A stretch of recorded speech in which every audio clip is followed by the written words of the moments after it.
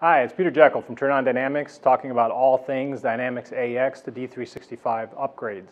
Today what I want to do is I want to dig in a little deeper into objects that we talked about in getting an accurate quote. So what is an object? So an object is bits and pieces of code that sit out there in your current AX system. And what they are, it's things like forms, customized forms, custom reports, integrations, customized integrations. Lots of folks have, complex integrations with legacy systems or business systems that they need to run their system, and customizations. And each one of these, there's more, but these are the critical ones. And each one of these has an object sitting out there in AX. And when you want to do an upgrade, what happens is a lot of people will go into your system and they'll count how many, right? So they'll say the number of these that exist, right?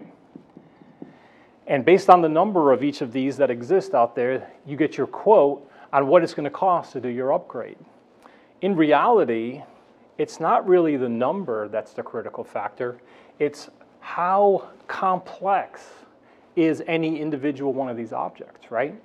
And the ability to go inside an object and understand its complexity completely and totally correlates to how much it's going to cost and how long it's going to take to do an upgrade process. So Microsoft has promised to come out with a tool that analyzes this and gets you an ability to have better quotes, but that is still pending. And while you're waiting for it, you have to sign up for that minimum user license of 20 users, and at that point, the clock starts ticking. So if you want to get this tool from Microsoft that analyzes what these, the exact nature of these and how complex they are, you have to wait and you have to get in line and start paying for your upgrade process.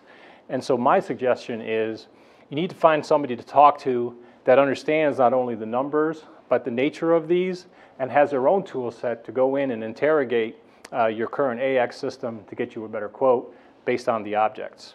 If you have any questions on that, follow up, give us a call.